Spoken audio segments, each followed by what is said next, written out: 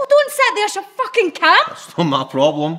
It is your problem. You sold it. You're the friggin' lawyer that deals drugs. I don't know what you're talking about. Michael! Michael!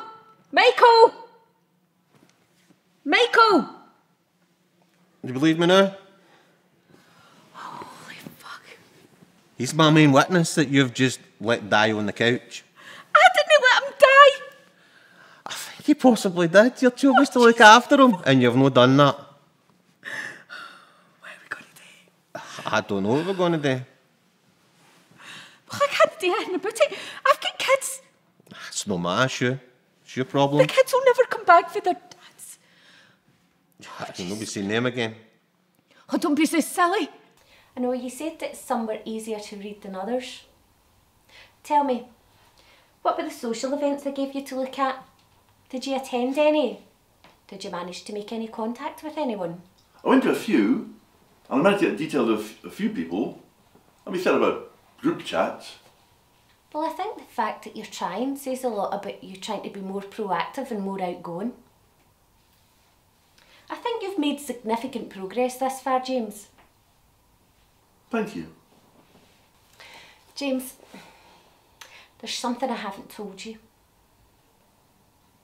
What is it? This will be our last session together. What? Why? You still have made such good progress. It's nothing to do with that. I'm being transferred, you see, down to London. You'll be seeing a new therapist starting from next week. Can't be trying. You need to go in your The bed. buses won't have me. The buses won't have you because you were... What else can I do? You were a lazy shit there as well.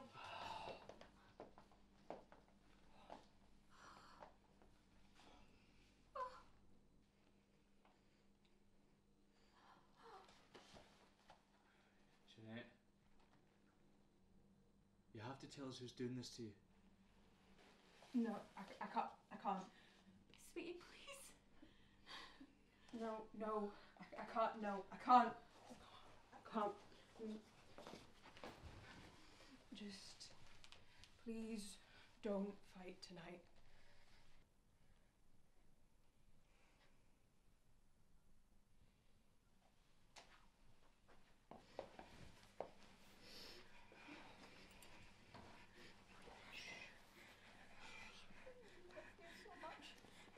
Are you serious? This is a novel virus.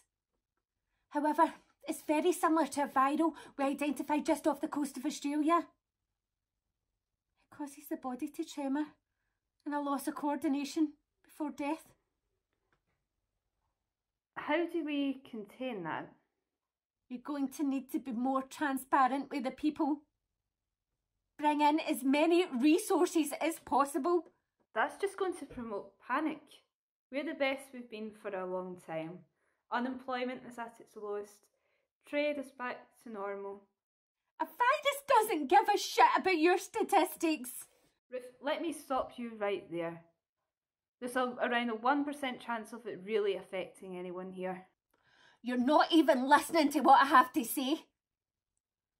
Do you not understand? Think about it. This is going to cause a flood of refugees to come here to escape it when it takes hold. Well, we'll deal with that when it happens.